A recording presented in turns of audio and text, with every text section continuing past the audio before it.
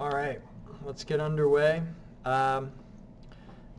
You may recall that the power tripped off during class on Friday, and that interrupted the recorder that I use for our classes, and the file's corrupt.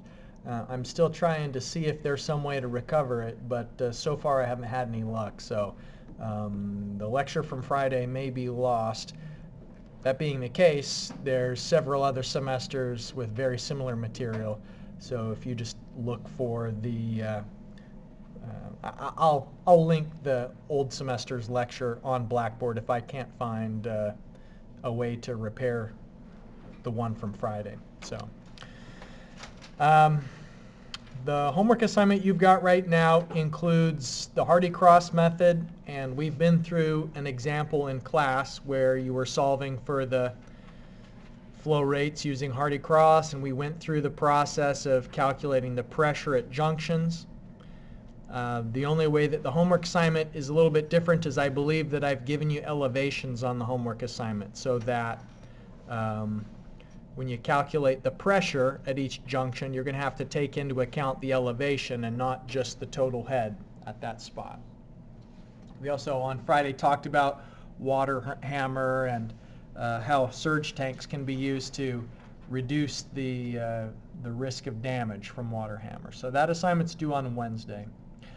Today we're moving on to chapter 9 in the book, and I hope that you are following along. It's not really that lengthy from a reading perspective, so there's not an overwhelming amount of stuff to read, but I think it's worth following along in the text.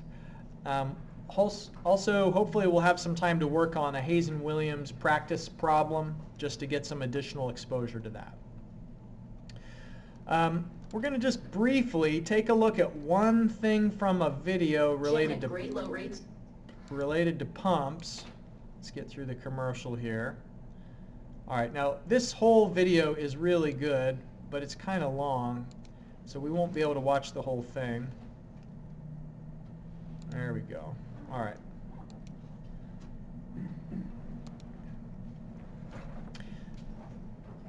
So the thing I want to show you is that what we're going to see today is a graph where we've got flow rate on one axis and pump head on the other. And pump head is just another way of calculating the energy that the pump is adding to the system. And remember, in the energy equation, each of the terms has units of length. The pressure head, elevation head, and velocity head. In the form of the energy equation that we use it, each of those terms are typically expressed in units of length, and so is pump head or the head that's taken out by a turbine. So they have a little figure that they're going to put on the screen here, an animation in just a moment, of a pump with a pipe. And so this is just so clever, the way that they've done it, because in the past I've always just thought of these figures of being kind of abstract, but they've thought of a way to actually bring it into the realm of reality, physical reality. So a pump is something that turns mechanical energy into fluid energy. And of course the mechanical energy comes from a motor, and a motor turns electrical energy into mechanical energy. So combining the two things together, a motor plus a pump, you're turning electrical energy into fluid energy. And so here the pump is oriented so that the pipe is horizontal. And since the pump isn't having to lift the water through any elevation, all of the energy would just be exerted overcoming the effects of pipe friction. So it's going to be able to achieve a pretty high flow rate if this pipe was horizontal. But then if the pipe is inclined, the flow rate will decrease because not only are you still having to overcome the effects of pipe friction, but also you're lifting the water up in an elevation. So let's watch that little animation. So they're showing that at the beginning, when the pipe is horizontal, the flow rate is high, but then as they begin to incline it, meaning that now the effects of gravity have to be overcome and you're lifting the water, the flow rate decreases.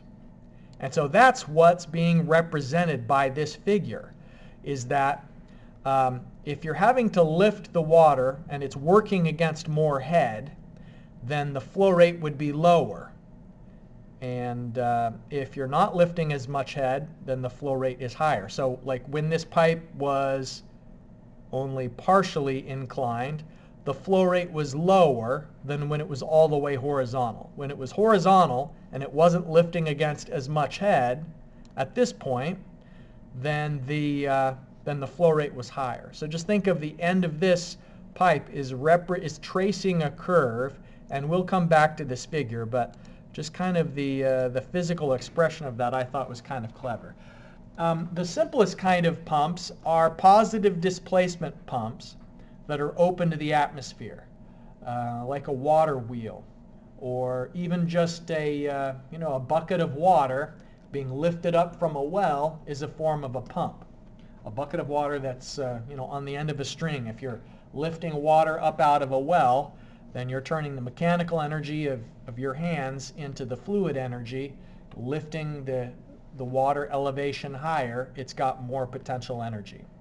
So in the case of a positive displacement pump like this screw pump, it's got a motor at the end, and if you submerged this screw down into like a canal or a pond, then with each rotation of this pump, what it would do is if it's in a shaft, like you can see it's open on one side, but it would be enclosed on the back and on the other sides. As that screw rotates, it lifts the water up, and then it can dump it at the top. So here, it's adding energy not by pressurizing the fluid, and it's not by adding velocity to it, because at the end of the trough, it's just dumping the water into another container. But it's adding energy by adding elevation. So the Z, as the water is lifted from some lower source to a higher source. But there's a lot of different types of positive displacement pumps. In the case of a rope pump like this, it is a flexible rope with plugs on it. And so you can see that the sizing of the plugs is set to coincide with the diameter of this pipe, so that as you're rotating the rope, and there's always going to be at least one of these plugs inside of the pipe, and the way that you're able to continue to have water coming out of the spigot is just because with each inch that the plug is moving up through that confining pipe, it's taking an inch of fluid with it.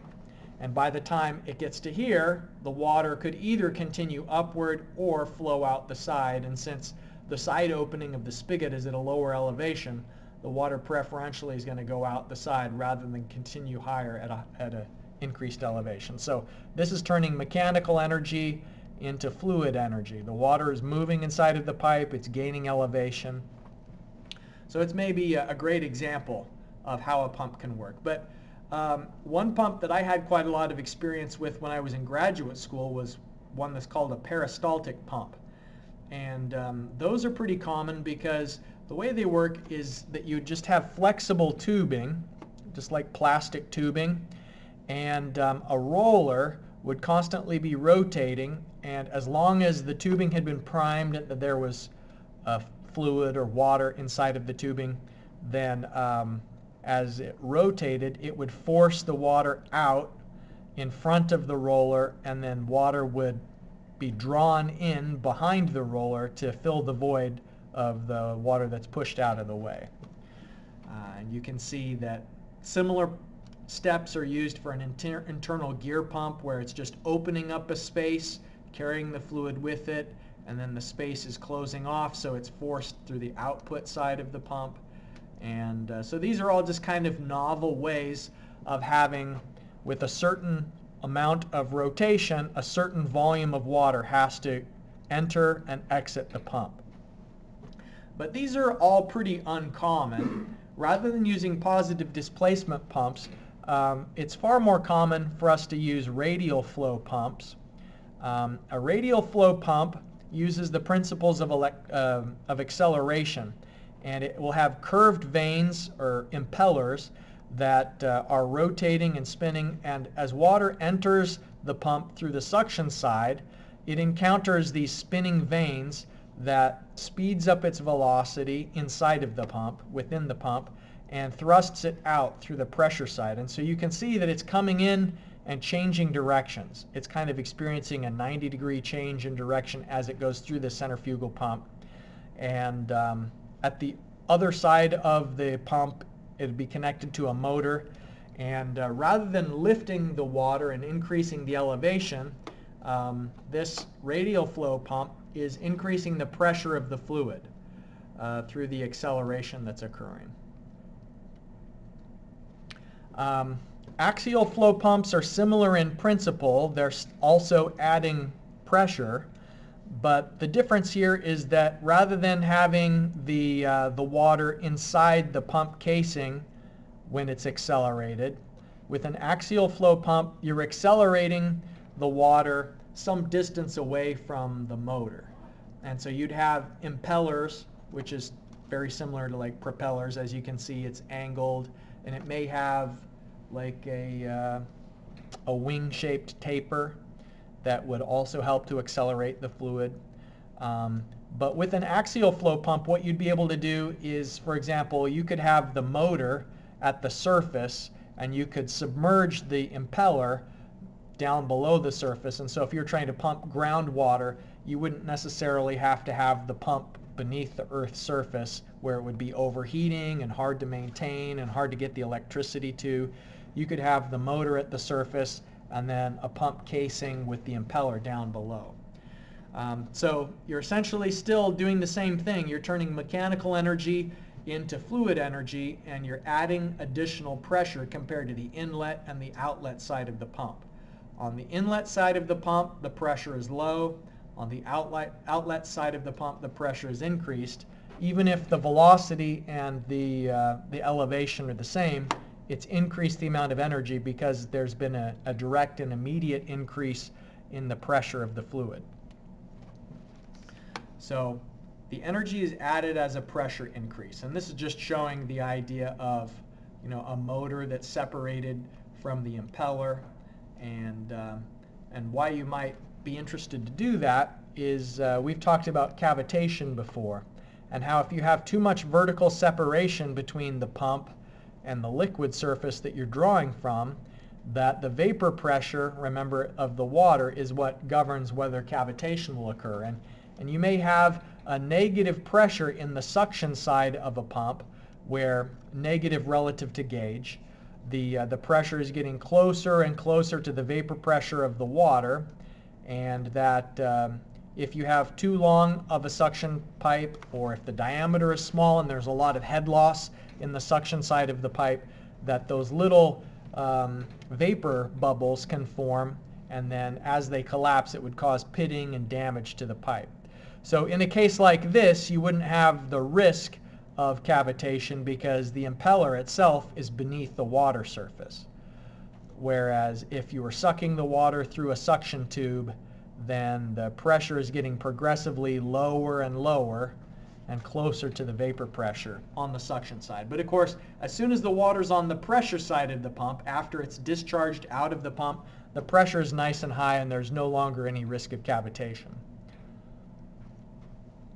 Okay, so we saw the pump equation last semester in fluid mechanics, and ideally, when we haven't yet accounted for loss of energy due to inefficiencies, then the pump equation would tell us how many watts are required to pump water at a certain flow rate given its known unit weight when we're adding a certain amount of pump head to the system. And so this power equation would tell us in watts, or if we're using traditional units, the number of horsepower that are required. Now, both the motor and the pump have inefficiencies. In the case of the motor, what's happening is that the motor may be warming up, and so the electrical energy that goes into it, not 100% of that electrical energy is turned into mechanical energy. And then the same thing with the pump. The pump is also heating up. It may have internal friction, and the water, you can actually sometimes measure the increase in temperature of water on the inlet versus the outlet side of a pump. And so there's going to be inefficiencies in the overall system. Efficiency is just the product of the efficiency of the motor and the pump. So the total amount of power required to add a certain amount of needed pump head to the system would be the ideal power divided by the efficiency factor. And these efficiency factors are less than 1. It's usually expressed as a decimal. So maybe a typical pump and motor efficiency factor, when you multiply them both together, could be 0.7 or 0.75. So then if you're dividing the ideal pump power that's required by some fraction less than 1, then that would increase the total amount of power that you have to put into the system to get the desired amount of energy into the fluid. And pumps operate differently depending on what fluid you're putting through it, the diameter of the pipe that's being used, the speed that it's rotating. There's a lot of variables involved. So these performance curves can take those factors into account.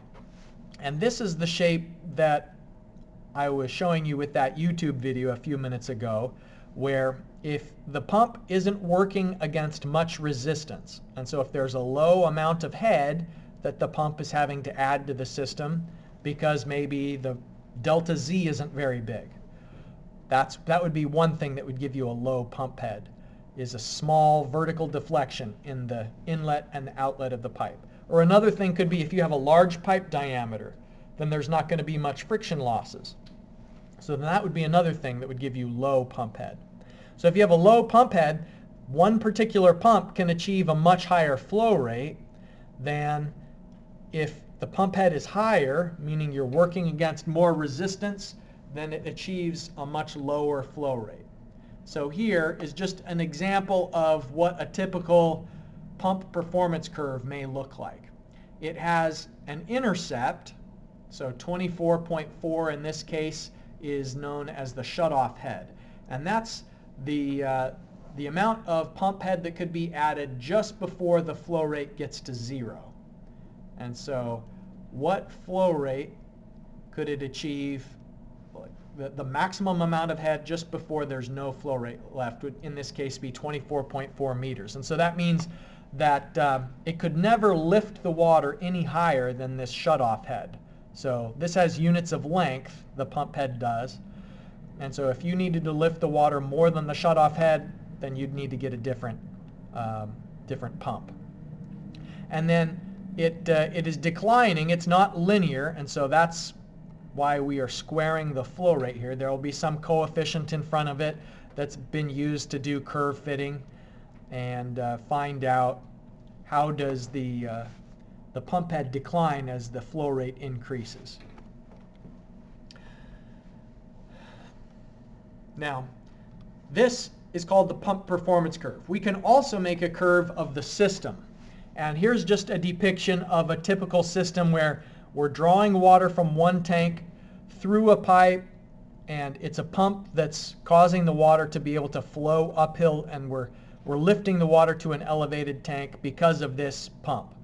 And we could measure the delta Z, and we could quantify the inlet effects here of entering the water, and there's a bend, so that maybe it would be a K value from this bend, another K value here, a third, a discharge. So we could account for the local losses and also the pipe friction losses, and from that we could construct what's known as a system curve.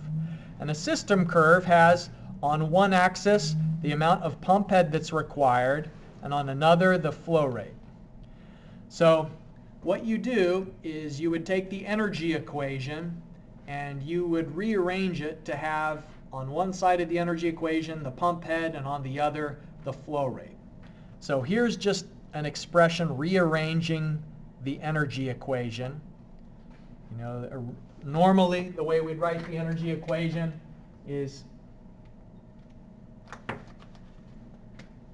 P1 divided by gamma plus Z1 plus V1 squared divided by 2G plus H sub P is equal to P2 divided by gamma plus Z2 plus V2 squared divided by 2G plus H sub F plus H naught plus H sub T, the turbine.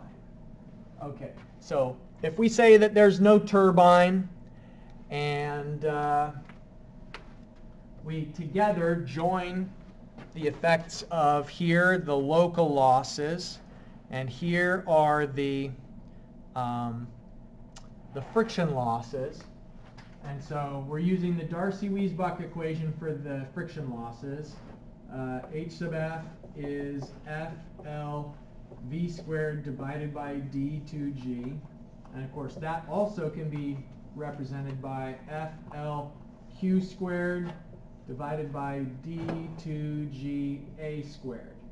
So if we know flow rate rather than velocity, and H naught is K times V squared divided by 2G, or K times Q squared divided by 2GA squared, then that's what we've got here in our system curve. Is we've just rearranged it to solve for when we're lifting from a tank that's open to the atmosphere like this, then P1 and V1 are 0, and the water's going to this elevated tank where it's open to the atmosphere, so there's not going to be any excess pressure. There's not going to be any remaining velocity once the water gets into the tank up here. So it's just the things that we're working against to lift the water are the difference in elevation, so Z1 versus Z2, and then the friction losses and the local losses.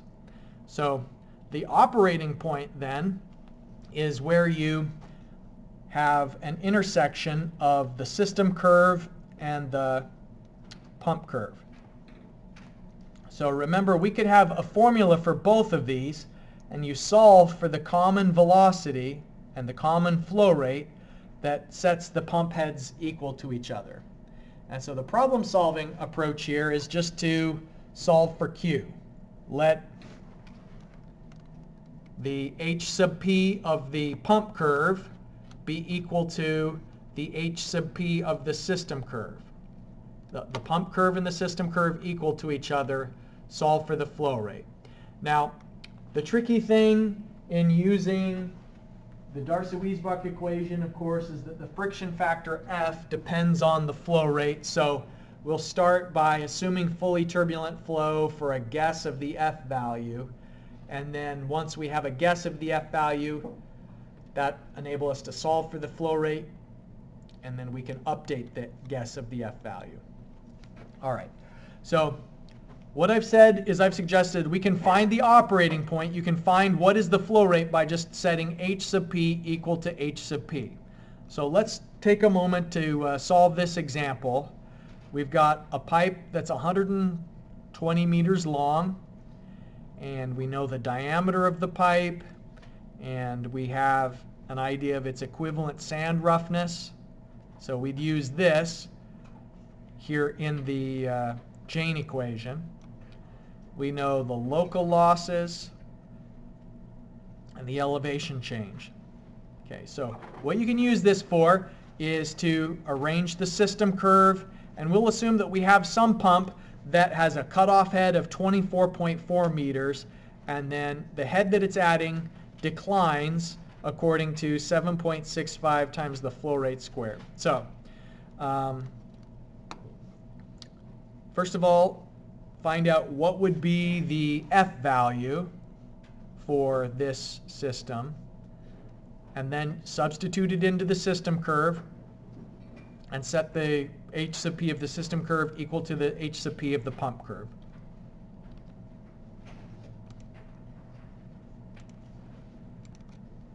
Okay, so the first thing we have to do is use the fully turbulent flow assumption to find out what is an estimate for the F value.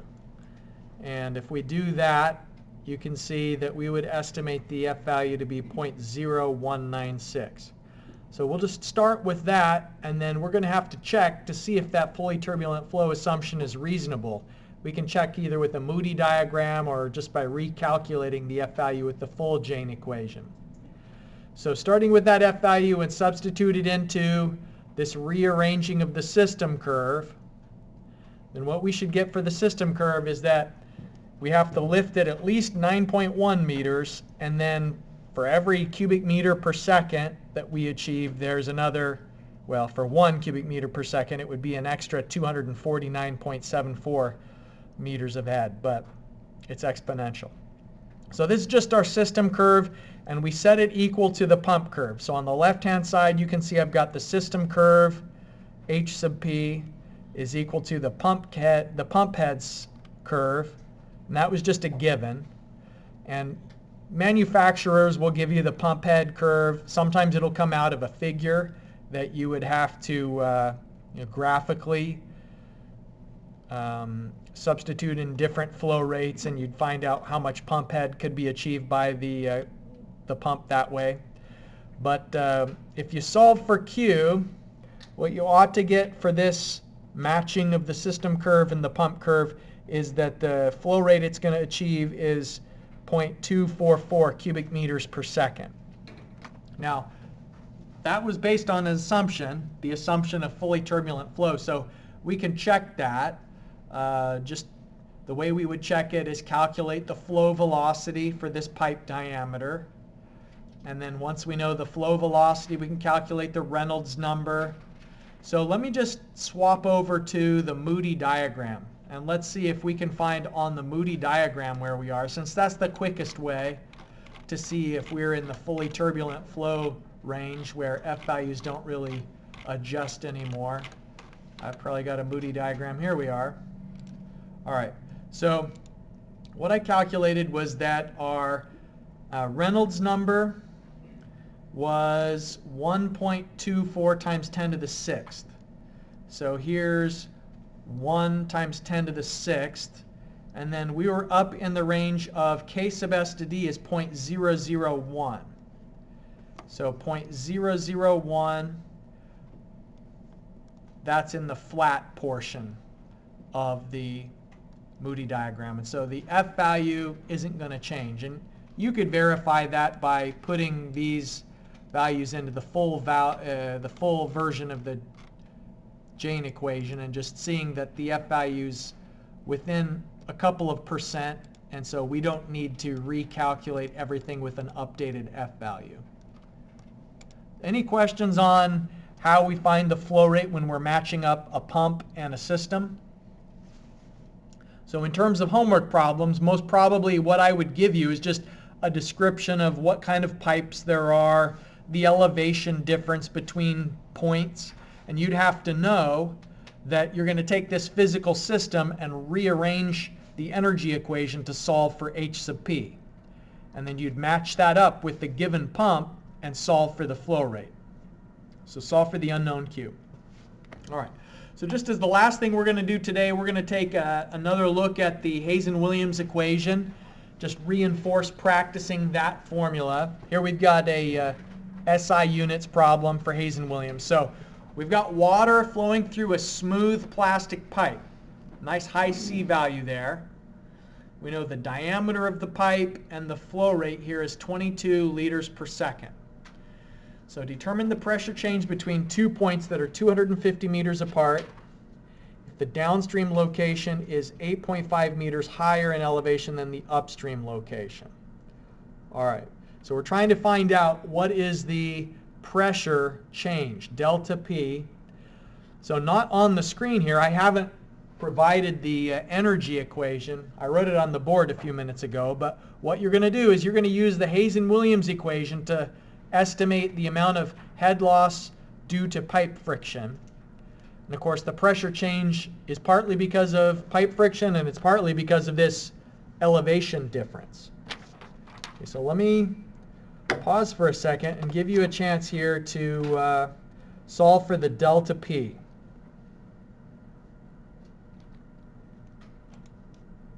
Okay, we're nearly out of time, so let me just show you the solution to this one. You calculate the cross-sectional area of the pipe, From that, determine the velocity of flow.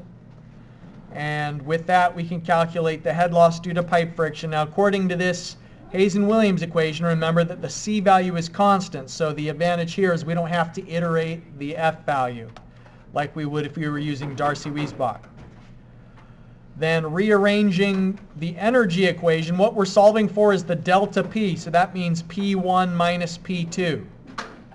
So just substituting in that we're going to have 8.5 meters of elevation increase and also working against 15.978 meters of friction loss.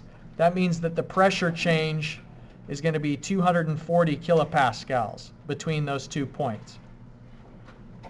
So the pressure upstream at location 1 is higher than the pressure downstream at location 2.